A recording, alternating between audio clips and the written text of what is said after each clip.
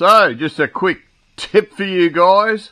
While I am heavily working on the Fairlady's bodywork here, you can see there's panels over here. Everything's being stripped back and epoxy primed, and you know, there's lots and lots of rubbing down going on. Everything's being rubbed down and reprimed and rubbed down, and all with big fancy blocks, you know, like a ton of block work on this thing.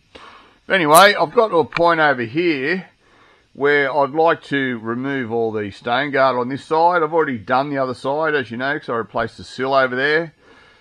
But I thought I'd just give you guys a quick tip on how to get rid of the factory stone guard on the Z32, as it can be very, very hard to do. Now, there are quite a few ways to do it. You can try and mechanically abrade it, which does work, but it's quite slow. I'll just give you a quick demo, and what I'm using here is a 50mm strip disc on a 90-degree die grinder. Now, this is probably the best way that I've worked out how to do it mechanically in this fashion. I've used a whizzer with 80 grit sandpaper and stuff on it. It's just too slow. It does do it eventually, but it's just ridiculously painfully slow. So I'll give you a quick demo of the second best method of removing it. So as I say, 90-degree air die grinder, 50mm, one of these guys. And they do it reasonably well, but it is pretty slow and it's pretty messy. I'll give you a quick demo.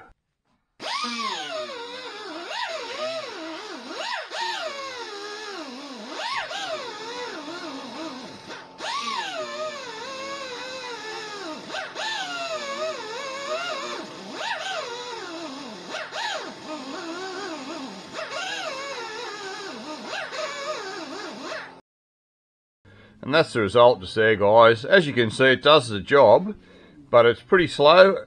And the main reason is because this stuff is basically like rubber that's been sprayed on there. You're basically just kind of tearing it apart. It's forming like little balls and rolling up on itself. It's very hard for anything mechanical to remove it. But as you can see here, I have got quite a bit removed. The whole bottom of that door's done. This section here, and that only took me a matter of minutes to do, in a method that I'll just show you in a second. And the reason I'm doing this, even though this is all being covered up with my Twin Z stuff, is because I'm just not happy not knowing what's underneath all this stone guard. Most of it appears to be factory, but there are a few little spots where it's got little blobs on it here and there.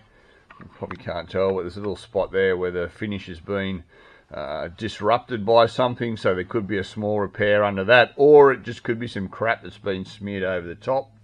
I had the same thing on the door. There were a few spots where it looked like it had filler over the top, but it turned out just to be stuff sitting sort of on top that's been spilt on there and then painted over or whatever. But as I say, every part of the Fairlady's been gone over to make sure that there is no damage or rust or anything under any of the body work. And this is one of the last things that I have to do, is to strip all the stone guard off this side. Bumper's already done. That guy up there, you can see it's kind of done. Different scenario doing the bumpers though, guys. The stone guard pattern that's on the bumpers is actually moulded into them, so you can't actually strip that off. You actually have to sand it out because it is part of the plastic on the bumper. And then you just, you know, prime with high fill primer and epoxies and stuff like that over the top, rub it out, prime it, you know, all that kind of thing to get rid of it in that way. But, as I say, on here you can see you've just got black E-coat underneath it. It's been put on from the factory. They obviously spray this rubbery crap on there first and then paint over it. So anyhow, this is the way that I've found to get rid of this stuff quickest and easiest. Get yourself a nice sharp chisel. This guy here, I don't know, maybe 12mm or something like that, reasonably sharp, doesn't have to be razor sharp. As you can see, I'm doing that with my finger, so it's not razor sharp, but it's not totally blunt either. And the reason that's kind of a good thing to have is just to stop it digging into the panel. You can always just knock the corners off it if you're a little bit concerned about that as well.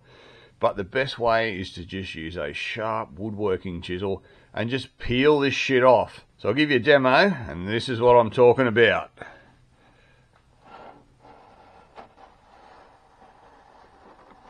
Look at that, guys. You just start working along in sections as big as your chisel. Part of the reason I'm only using a 10mm chisel, not a 20 or a 25, is it's just nice and easy to push through that much of this stone guard, whereas it would be a lot harder with a wider blade to push through that much more of it. Like that, as you can see, it just peels away straight down to the E-coat. As I say, this is an area where there was some stuff sitting on top of it, like there could have been a repair under there. But as you can see, there's nothing. It's all factory and all mint. So that's all you do, guys. Get yourself a nice sharp chisel and just start peeling this crap off. Once you get all that gone, head over it with your whizzer with some, you know, some 120 or some 180 or something on it. Throw some epoxy primer or something over it and see if you need any repairs, and bloody Bob's your uncle. 20 minutes later, guys, and it's all done. Looking very sweet for an off the chisel finish. Very happy with that. So I hope that saves some of you guys a lot of time out there. I know things like this can really suck if you don't really know what the best way to attack it is. And that's what it looks like now, with a couple of coats of epoxy primer on it. All looking very flash. If you like that, guys, go and watch some other videos. You might find something else you like. Alright, bloody good on ya. Cheers.